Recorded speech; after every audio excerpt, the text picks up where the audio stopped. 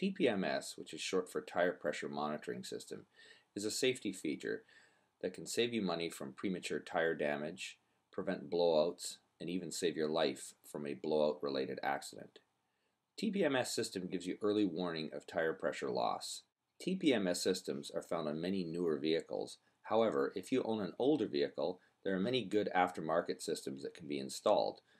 Now you may think, I can just look on my tires and see if they're low on air, I'll notice. But truthfully, you don't often see it. Have a look at this low-profile tire from a BMW X5. At 15 psi, it looks almost normal, and yet it's dangerously underinflated. Compared to what it looks like when it's at normal pressure, very little difference. Let's look at what's involved in installing a TPMS system on a vehicle. First, monitors need to be installed in each wheel. So we need to remove the tire, install a tire pressure monitor in each wheel. The tire needs to be put back on the rim, the wheel balanced, and the tires installed on the vehicle. The next step in the process is to install the monitoring unit.